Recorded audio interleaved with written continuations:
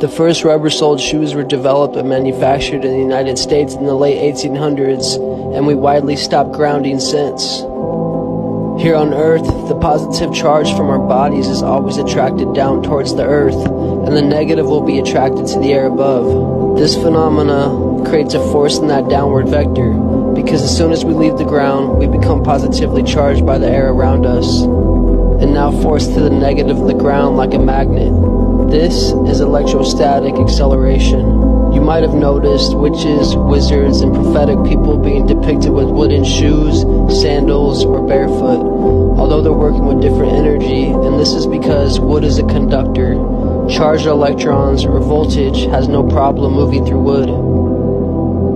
Not only does walking barefoot stabilize our cortisol circadian rhythm to balance our internal bioelectrical environment, the negative ions help to balance the positive ions in our body, and this improves our health as electrical activity energizes the body.